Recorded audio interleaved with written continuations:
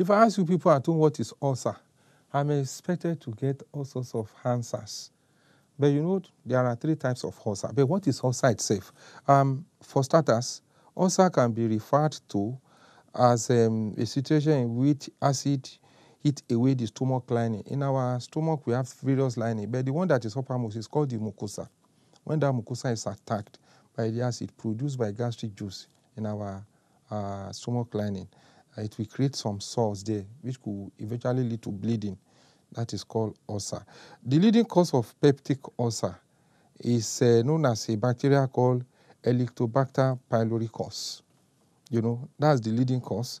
Another cause is anti-inflammatory drug. I wouldn't like to mention some drugs here, but you that are ulcer sufferers, you know, when you go to the clinic, they always tell you to beware of a particular drug called aspirin. The chemical name for aspirin is acetylsalicylic acid. It has acid. Now, when you have acid to your sore, what happens? Yes, your guess is good as mine.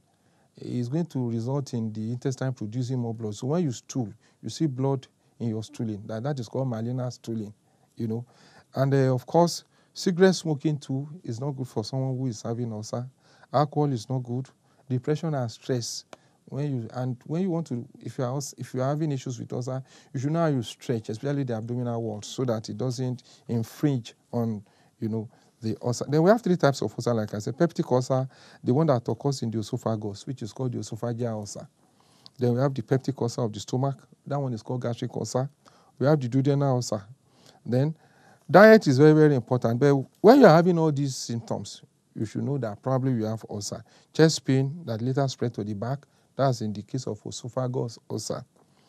Pain in the middle belly, that is peptic ulcer. And of course, pain in the lower abdominal part, that is duodenal ulcer. Lack of appetite, severe low weight, you know. And of course, now, these are the foods you should avoid if you have ulcer. Pepper, alcohol, nicotine, caspacin, aspirin, ibuprofen, milk, beer, coffee, and caffeine. Those are the foods you should avoid. Now, what are the foods you can eat? Because if you tell you to avoid those foods, you can take food like avocado pear, ripe banana, like the one we just talked about, unripe banana, pure natural honey, fresh cabbage juice, then mixed total. Dr.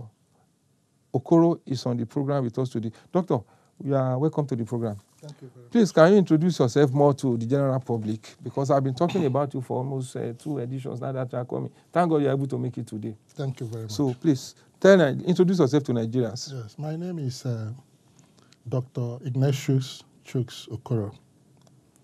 I actually developed interest in finding a solution for peptic ulcer disease. And we have developed a protocol to tackle it. Dr. Okoro, why have you taken special interest in ulcer? It is actually dated back to sometime in 2002 when my sister was actually down with ulcer and was at the point of death. I had been a researcher on herbal solutions to life. My sister was diabetic, but at this time she could no more walk because of ulcer pain. So that was what actually triggered my interest in research. So it took 14 years for us to discover and confirm a solution. 14 years, you say? 14 years. Because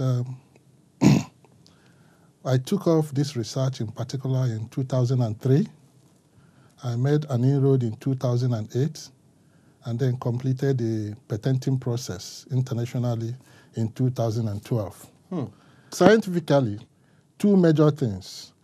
The first 80% population that have ulcer is caused by a spiral-shaped bacteria that is known as Helicobacter pylori, otherwise called H. pylori. It lives in the acidic environment of the stomach. This bacteria also plays a good role in the body because 50% of the world population harbor this bacteria in their system. But when it goes to wrong places in the stomach, it begins to give problem. The next 20% of people who suffer ulcer is as a result of intake of non-steroidal anti-inflammatory drugs, pain drugs, pain drugs. And those are in majority. Yes, scientifically, these are the two major causes. For example, people think that fasting causes ulcer. Scientifically, fasting will always give you the symptom that you have ulcer. Ulcers are very painful and they are very deadly. Some ulcers are actually asymptomatic, which means it does not give any pain. But to know that you are suffering ulcer is either you are having the pain, most especially sometimes under the lower breastbone, caused by the digestive acid, which is unreceptive of the stomach. The stomach cannot receive it well because it's poor. The stomach is... We have another caller from Lagos. Mrs. Deborah from Lagos. Good afternoon. I heard that the ulcer is hereditary.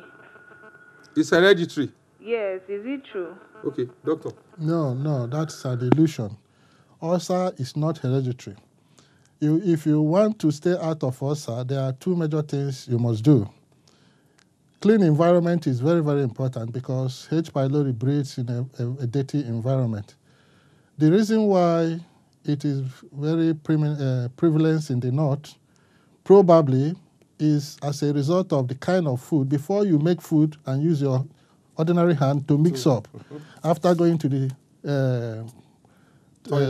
toilet, you have to wash your hands so well and sterilize it before you touch food. Otherwise, the bacteria will mutate inside that food, and then when you put it in your body, and then you have, sooner than later, you have a peptic ulcer. Also, people who are taking drugs, people who are engaged in probably hard drugs, pain drugs like tramadol, that is not actually recommended for ordinary people. It's recommended. It's supposed to be recommended by a doctor for severe pain. Those of you who are taking pain drugs generally that we don't need to mention. Without prescription? Without prescription. Pain drugs are not supposed to be taken for a long time. Like alabuku and all those things contain a lot of acid, yes, which erode your system and eventually become forms up sores in your stomach. I think you have